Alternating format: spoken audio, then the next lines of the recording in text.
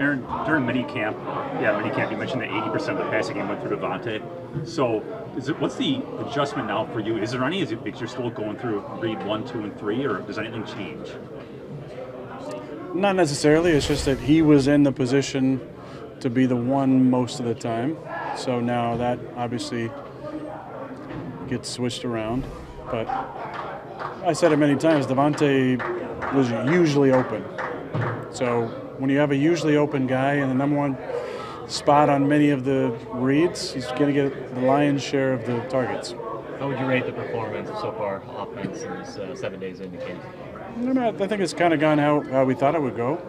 Defense, other than the first day, has been giving us some issues up front. But there's been some days where we've ran the ball really well, I think. I thought, we had a couple good periods yesterday. One-on-ones I thought looked really, really good for us. I love doing one-on-ones, and it's good for our young guys to go against veteran guys like we had matched up yesterday. Red zone drills, usually favor the defense early in camp. I don't think we're doing a great job in some of the protection pickups, but the best part is there's a lot of film to correct. Coaches love that, and a lot of guys are, starting to click in and have some better practices. On offensive line, one day you're going to get Dave back and Elton, but right now, outside of Yash, they don't have guys that have a lot of game experience in the NFL. Is that like the youngest group that you wind up behind? It's definitely a young group. But Yash has played some good football, so we have a lot of confidence in him. And I think Royce, has been playing some tackle and guard for us. He's got some flexibility. And then we got to see what we have with the young guys. The guys with 2 first names. We got to see if they can, where they're going to be playing at. But I like what we've done really at center and left guard. I think I've been really consistent.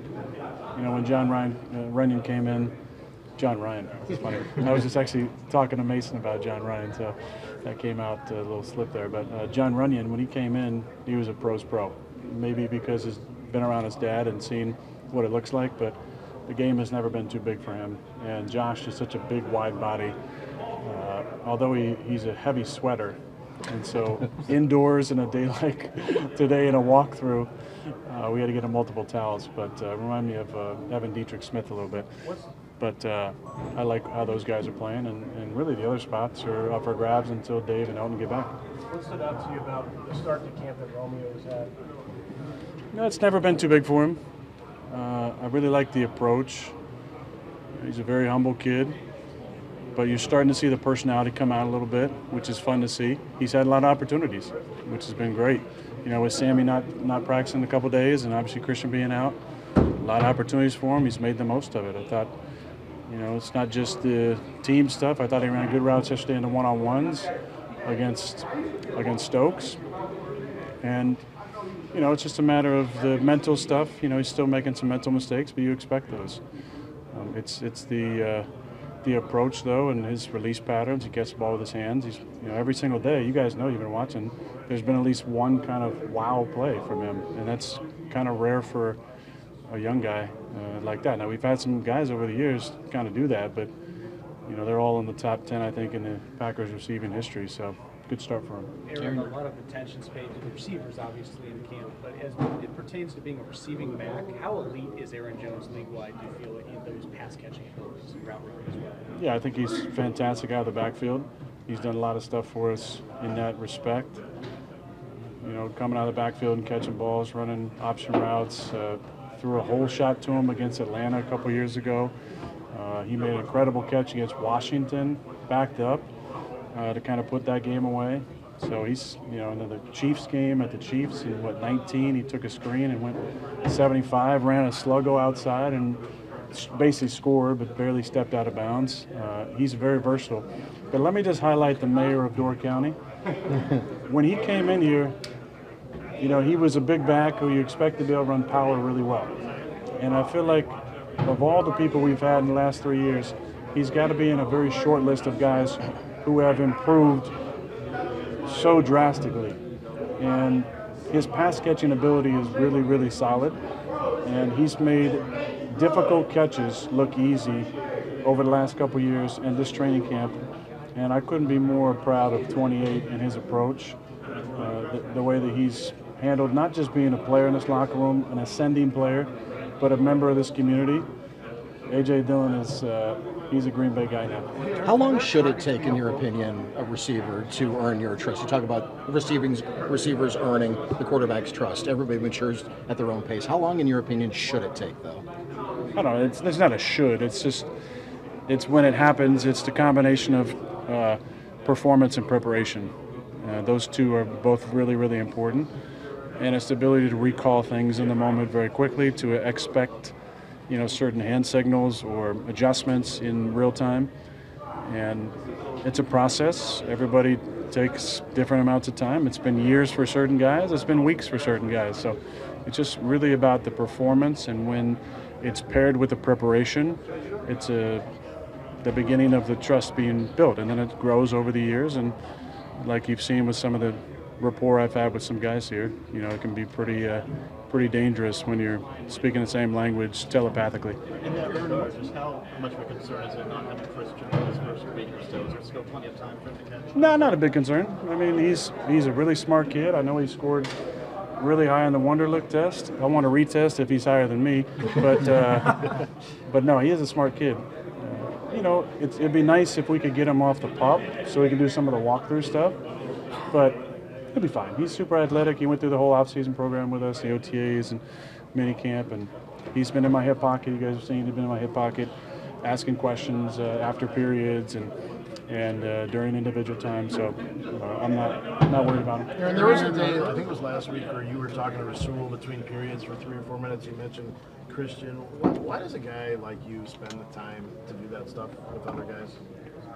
Well, I want to win badly, and you got to communicate to win. With Christian and with Romeo and Samari, it's a lot of me teaching them and reminders about certain situations that they probably haven't thought of before or might not have had reminded in their room, which is no knock on Jason because he does a fantastic job. But there's just little things through the experience I've had over the years that are good reminders for those guys. Rasul is one of the smartest guys I've ever played with. He reminds me a lot, in the deepest respect, of Charles Woodson. He has incredible ball skills. He baits you at practice. He has the competitive fire that Charles did. But that may have looked like me talking to him, but it was as much him talking to me. I love picking his brain because his ability to see the game and concepts, and I think it's important that we share both sides. Me sharing with the defense, their disguise, their eye discipline on certain things that can help them. And I need their feedback, like I told them the other day, on the receivers. You got to let me know, because we're trying to win here. It's not about competitive advantage in practice.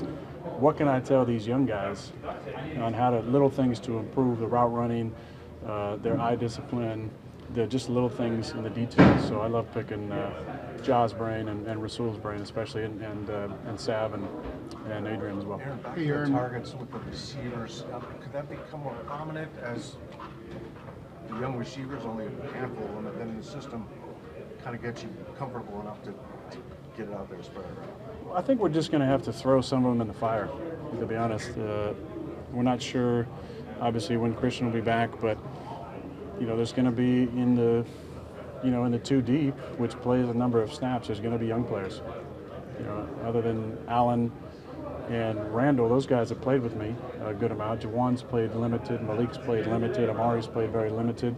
Sammy hasn't been with us, and then you got a couple rookies. So we're gonna have to throw them in the fire and have a little learning process. I think that's where the patience and the expectations, reasonable expectations, will be very important. That being said, there'll be a lot of conversations between now and game 1. And the expectation will be to be able to recall the important conversations and go out and execute and just be yourself. Speaking of expectations, you talked at the outset of camp about your expectations for your defense being talented on paper. A week into camp, is there anything that stands out to you that A, affirmed what you thought, or B, surprised you in any regard with that unit or specific personnel? I mean, I wouldn't say surprised. I would say I enjoy some of the pressure packages that we got in so far. I loved how we finished the season last year, and there's been some really aggressive stuff that we've been working on in practice, which is fun to go against. It tests our offense, protection schemes, and adjustments and eye discipline. I will say the one guy that's kind of jumped out that I hadn't got to see really is Quay. To see him run around out there and make plays has been great, and he's with an absolute pro next to him. The other thing that makes me smile the most is watching 59, because there's a little something that changes naturally when you get paid. It gives you this not justification, but it kind of cements the integrity of your leadership opportunity.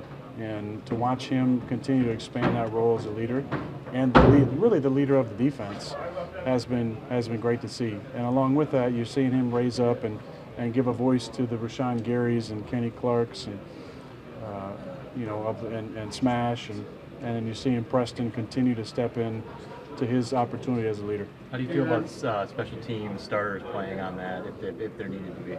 I love it. Rich has come in and set the standard, and not many people are talking back to him. It's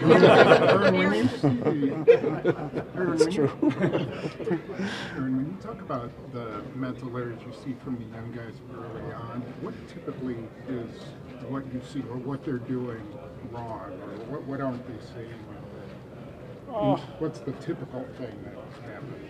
Well, a lot of times it's, you call two concepts, and one side is a two-man concept and the other side is a two-man concept, and they forget with some of the motions, what side that I'm on, and am I on the hammer side, am I on the arrow side, am I on the all-go side, am I on the outside, so mixing up which side that they're on, I think is one.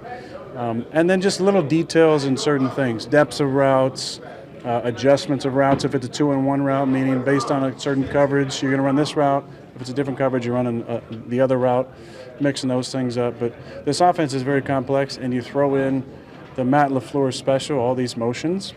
It really stresses those guys out. Receiver, I will say, though, I think is one of the easier positions to play on offense. And I mean that with absolutely zero disrespect. But like tight ends have to play fullback, running backs have to do a ton of different things. Obviously me, the receivers have it, I think, a little bit easier. So I think it's a little more difficult for young running backs and tight ends to come in. That being said, there's still a lot on their plate. And once you get to the end of this, now we have 8 installs that are in. And so you have, not just the 30 plays from that day's install. Now you have 200 plus plays that could be called at any time. And Matt and Steno like to really test these guys on the scripting. Aaron, I know you didn't play with him, but how do you feel about Leroy Butler finally being inducted in the Pro Football Hall of Fame this week? I was so excited. I saw him at the honors, and just to see that look in his eye was really, really special. I've known him for a number of years now. That's the beauty of being a Packer. You're always kind of around some of the older guys, and he was fit the criteria. He was a top 3 player at his position for an extended period of time, and it's probably long overdue, but I'm really excited that he's finally going in the Hall of Fame. Aaron, going back to Romeo, can you tell this early on what a guy can be, or do you need to see him in a game before you really get excited? I think practice reps at this point are more important than the preseason. I know it's not a popular opinion, but preseason has changed over the years, and it's very vanilla on defense. I'm talking about just offensive players. I think defense, you can see tackling and the contact maybe a little bit more. But for offensive players, the practice reps are the most important reps, because we're going against the same level of defenders. So ones go against ones and twos against twos. So there's not a talent difference usually, and you can see the adjustments, because defenses don't just play 7-man box 2 high, 6-man box, or 7-man box 1 high, 1 high man, 1 high zone, 2 high zone. That's about all you see in the preseason. In practice, we see pressures. We have to, peak hots. We have adjustments. We have audibles. We have hand signals. We have, reading coverages on the run. We have disguises by our defense. There's so many more things that test our offense in these practice reps, and they are so important. The only thing that occasionally happens, in my opinion, is when the lights go on, there are some players who rise to the occasion and some players who shrink. And I think that's all you can see in the preseason, but the practice reps are the most important. Are you going to play in the preseason? I don't know. Aaron, I'm sure you've had. I'm going to him next. Okay, that's fine. I know you've been asked this probably 100 times before, maybe 115. What do you remember about your first family night? I remember that we played the Bills, and I completed one pass. That was a great pass.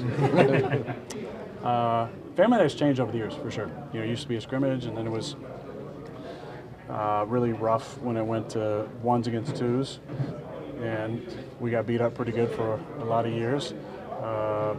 AJ Hawk clotheslined me one year. I think I was 2006. I got bitched out in the meeting for faking a handoff and keeping it on a 2-point conversion and spiking it in the end zone. I remember the next day. We've had rain outs or lightning outs. One year I remember, we were sitting there for hours. We had like 10, no, it's probably like 25 pizzas delivered. We're playing cards in the locker room, eating pizza, waiting to see if they were going to, they're holding everybody to see if we're actually going to do this. So family night is a lot of fun. And just like the soccer game the other day, usually the weather is a wild card. Aaron, a week into Mags is going to go first, yeah. A week into it, is Tom coaching you any different than previously, or is it just picking up right where you left off? It's different for me because I haven't been coached like that since he was here, but I love it. I really do. Tom just understands the little things in the position, and so every drill is working on one specific thing, and it's really how I was able to polish my fundamentals and learn how to throw in rhythm and throw on time and not, make premeditated decisions, one of the quarterback mortal sins. And so we're having a lot of fun. Just this morning, we talked about an adjustment in the red zone on a certain play, and he goes, yeah, remember you hit driver? And I was like, finish the sentence, 2008 at Tennessee. And so that's kind of the fun part of having Tom back. Tom loves the game. He loves being back in it. And for me to have him back in a room, and I've had some great ones over the years, but Tom will always have a special place in my heart because he was the master when I was the young student, and it's great having him back. How much make him really good for Jordan? I think so. I really do. I mentioned that to Matt, after the season, that if Getz got a job and you want to bring in somebody to teach fundamentals the right way every single day, then Tom is the guy.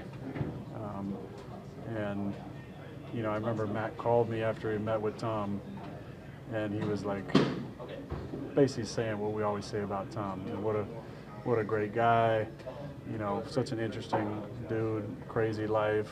Wife is interior decorated to the stars, and he's a Canadian Football Hall of Famer, turned lawyer, turned whatever the hell he's doing.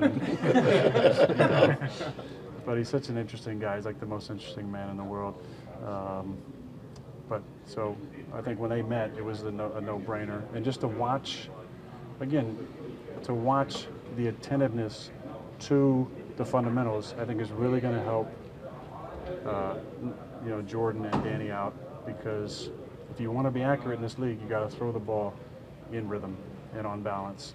And I think for the first time, there's the right amount of emphasis on those fundamentals. What differences have you seen in Jordan this week? Honestly, I have seen that. He threw a ball yesterday, a deep over to Sammy, right? Guy's kind of in his face or whatever.